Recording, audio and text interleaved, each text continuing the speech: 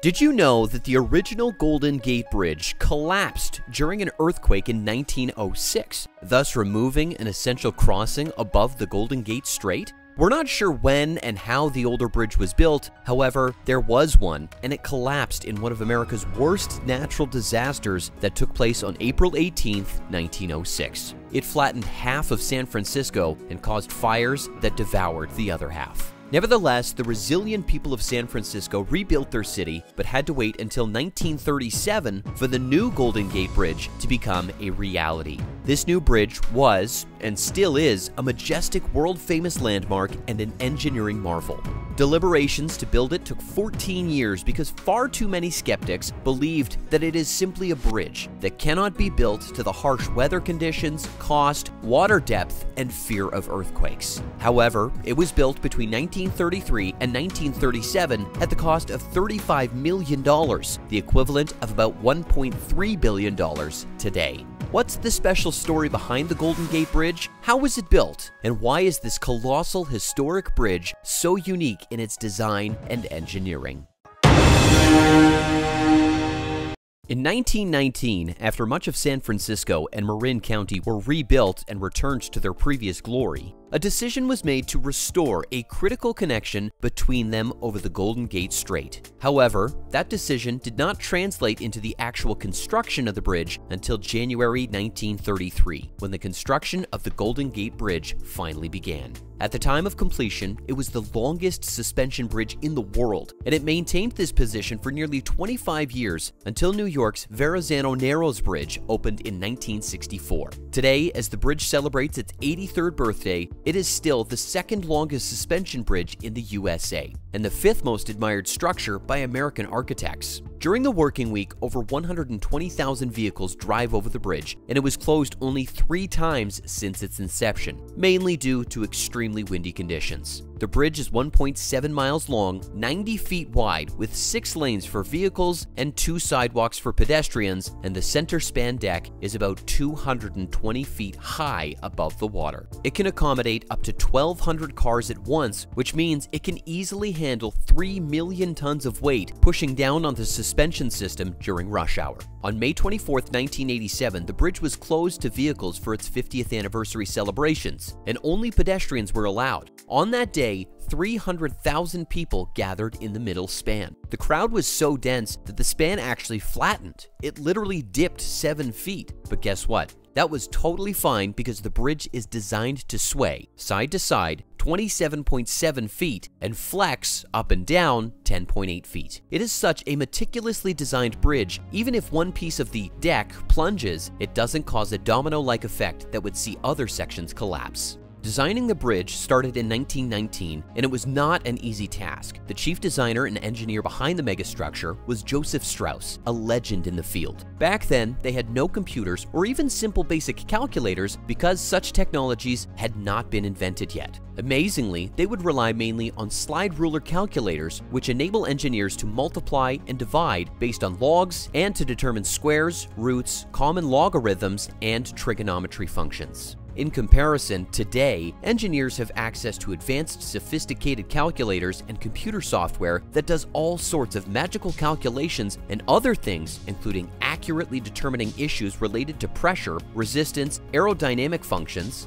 feasibility, structural integrity, and even producing results of tests without having to create models or conduct physical experiments. The initial design by Strauss for a bridge was a hybrid bridge, with a suspension span supported at each end by cantilever trusses. However, by 1929, consulting engineers Leon Mosaif and O.H. Amon had persuaded Strauss to accept the more graceful all-suspension bridge design, which is the one we see today. The blueprints were soon ready, and all they used were slide rulers, pencils, paper, and drawing boards. The result was an engineering marvel, a good-looking, impressive mega structure that can withstand extreme weather, immense weight, and severe earthquakes. To ensure the soundness of their design, they built a steel tower model of 1:56 scale and found that their calculations are good to go. Additionally, the geology of the South Tower location was investigated before construction could begin. The consulting geologist Andrew Lawson was hired to conduct a load test by placing weight equivalent to a fully loaded railroad boxcar on an area of serpentine rock only 20 inches square.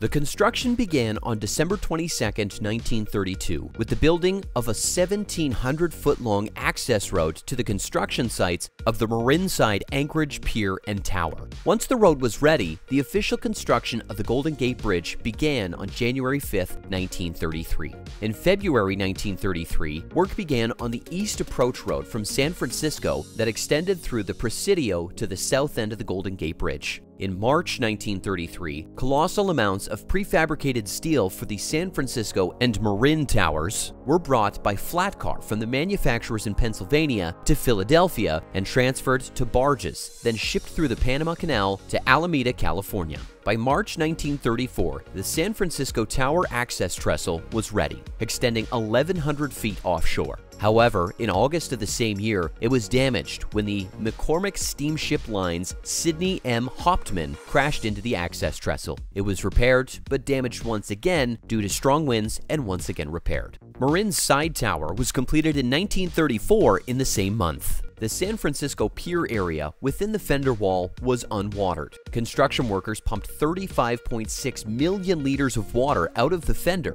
and by June 1935, the San Francisco side tower was ready. The following step was to install the cables. The company Harbor Tug and Barge strung the first wire cables to support the catwalks, in preparation for the main cable spinning. By October 1936, the main cable spinning and compression were complete. Finally, in November 1936, the two sections of the bridge's main span were joined in the middle, and a bishop blessed the span while sprinkling holy water. In April 1937, the roadway was completed. The final product was a stunning, majestic bridge that attracted envy and respect from across the world. The total length of the bridge, including approaches from abutment to abutment, is 1.7 miles. The length of the suspension span, including the main span and side spans, is 1.2 miles with a distance of 4,200 feet between towers. Each side span extends 1,125 feet. The two main towers each rise 746 feet above the water and 500 feet above the roadway. The weight of the original reinforced concrete deck and its supporting stringers was 166,397 tons. However, after the deck was refurbished in 1986, the weight of the new orthotropic steel plate deck, its 2 inches of epoxy asphalt resurfacing, and its supporting pedestals became 154,093 tons, about 12,300 tons less than before.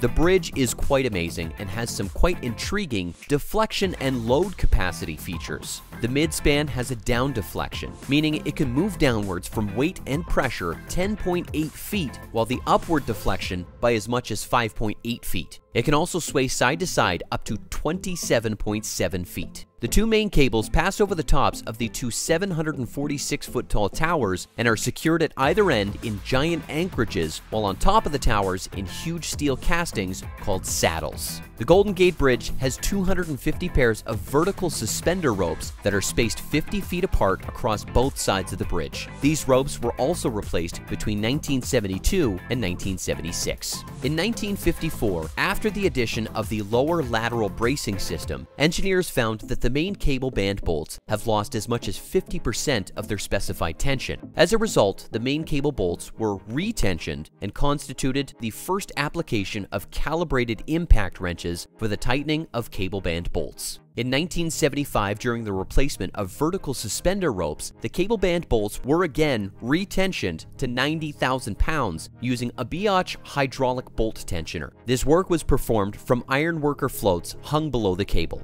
Today, this bridge stands as a witness that mega projects do solve problems, enhance economies and social connections, and with the right design and engineering, innovations can withstand time and nature's harsh elements. Thank you for watching, and please do feel free to share your thoughts. And do like, share, subscribe, and hit the bell icon as we continue to bring you amazing stories about mega projects.